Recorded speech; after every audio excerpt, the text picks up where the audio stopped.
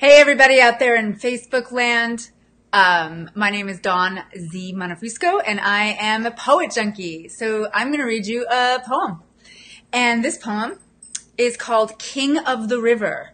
And it is by Stanley Kunitz. And Stanley Kunitz was the poet laureate of the United States in 1973, 74, somewhere like that. So here we go. And when you listen to this, really listen to how he's a master at language, and he, talks about, the paradox, of life, just the paradox of everything, and listen for the details. It's really a remarkable poem. King of the River by Stanley Kunitz. If the water were clear enough, if the water were still, but the water is not clear, the water is not still, you would see yourself slipped out of your skin, nosing upstream, slapping, thrashing, tumbling over the rocks till you paint them with your belly's blood. Finned ego, yard of muscle that coils, uncoils. If the knowledge were given to you, but it is not given, for the membrane is clouded with self-deceptions, and the iridescent image swims through a mirror that flows, you would surprise yourself in that other flesh, heavy with milt, bruised, battering towards the dam that lips the orgiastic pool. Come, bathe in these waters, increase and die. If the power were granted you to break out of your cells, but the imagination fails and the doors of the senses close on the child within, you would dare to be changed, as you are changing now, into the shape you dread, beyond the merely human. A dry fire eats you. Fat drips from your bones. The flutes of your gills discolor. You have become a ship for parasites.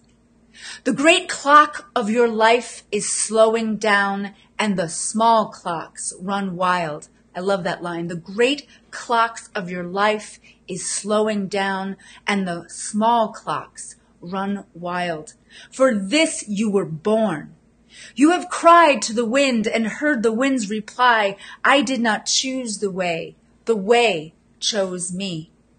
You have tasted the fire on your tongue till it is swollen black with a prophetic joy. Burn with me. The only music is time. The only dance is love.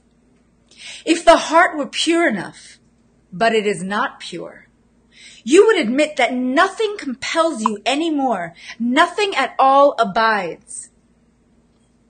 Nothing at all abides. But nostalgia and desire, that two-way ladder on between heaven and hell, on the threshold of the last mystery and the brute absolute hour, you have looked into the eyes of your creature self.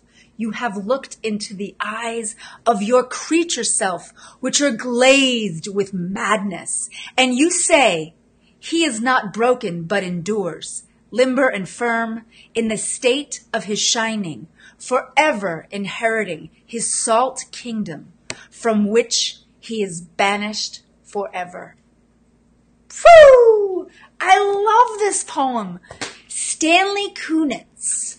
It's called King of the River, and he was the poet laureate of the United States in 1973.